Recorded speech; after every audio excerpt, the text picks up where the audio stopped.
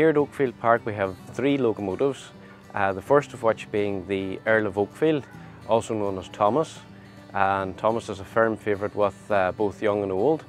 It runs on a 3-cylinder Perkins diesel engine and has been here since 2002. We also have the Duchess of Dufflin, which is our steam locomotive. And the Duchess is the only live operational steam train in County Donegal, and it operates on the last Sunday of every month, which is Steam Sunday.